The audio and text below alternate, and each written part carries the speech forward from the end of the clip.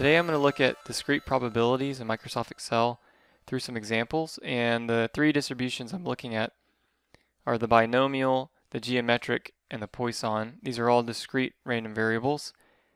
And so here you see I have some questions. The first one being, what is the probability of rolling 6 5s and 20 die rolls? Okay, so anytime you're counting the number of successes out of a fixed number of trials, that's a binomial situation, and binomial needs two parameters to be defined. The first is the number of trials.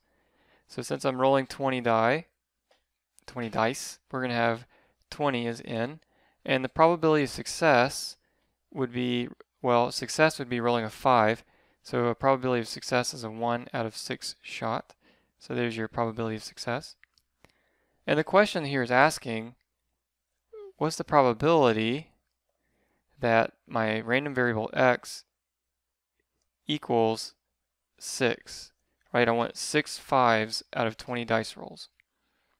Okay, so the way you do that is you say Binom.Dist, the number, then you put in n, so I'll reference that cell, B5, P, which is B6, and then true or false. Now, if it's equals, you will say false. Equals is false.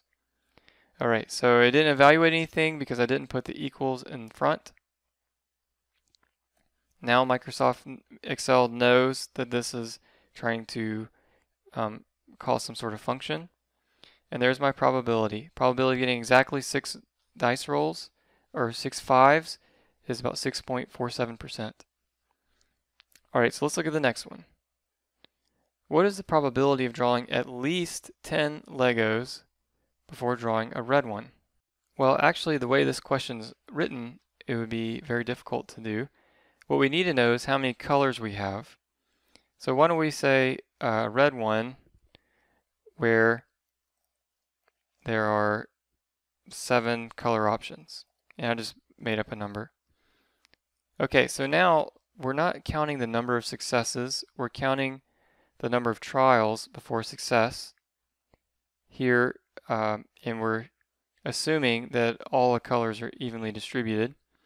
So this would be a geometric distribution, and the only thing you really need for a geometric distribution to be defined is a P, probability of success.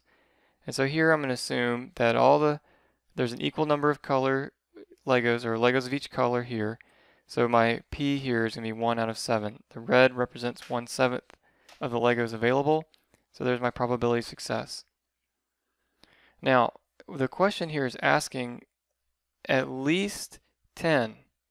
At least 10. So that means 10 or more. So that's 10. X is greater than or equal to 10. Okay, now the thing is, Excel doesn't have a greater than or equal to function. All it has is equal to or less than or equal to. So what we'll have to say then is 1 minus probability of x being less than 10. But again, there's no less than 10. So in the discrete case, when we're only counting integers, we would say less than or equal to 9.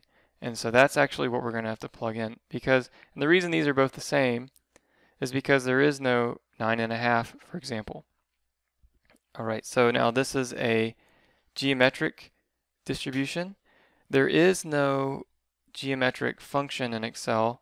What we'd have to use is negative binomial. So we use NegBinom.Dist.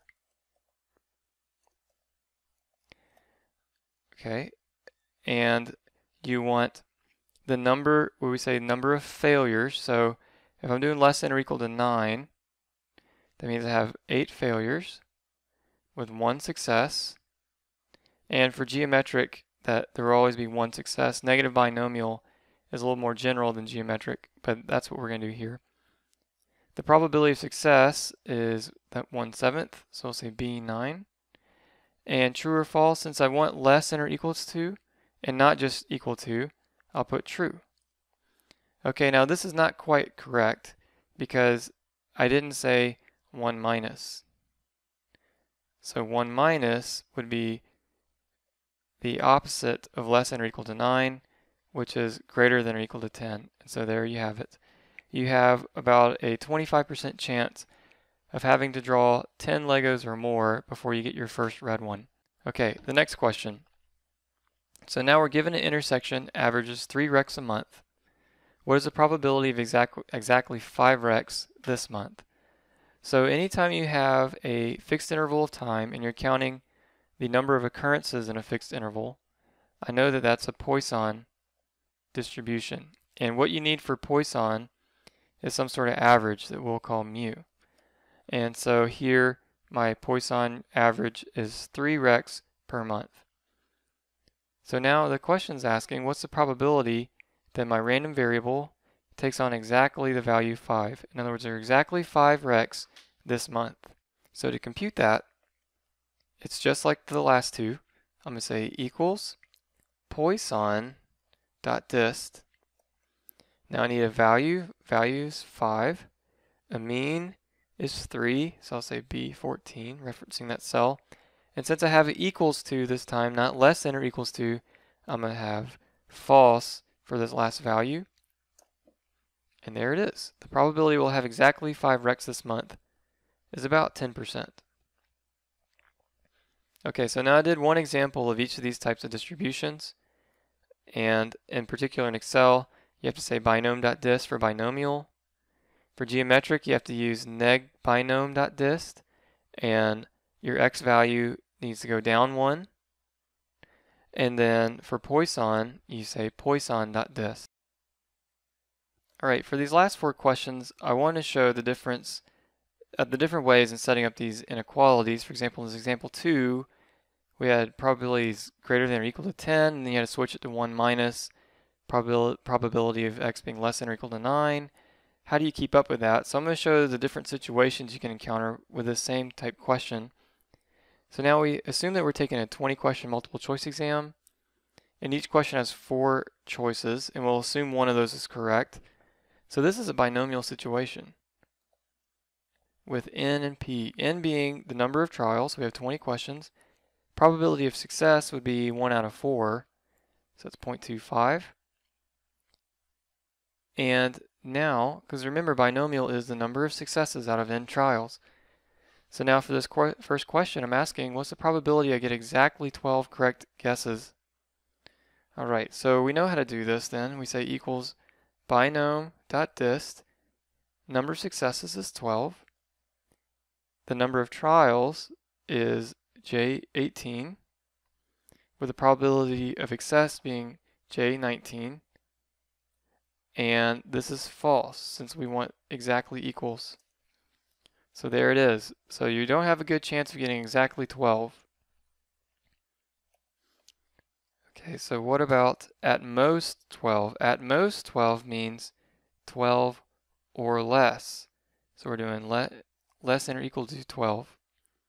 So to calculate that, we do Binom.Dist number of trials, the trial number, J18, probability of success, J19, and this time we want true. True is less than or equals to.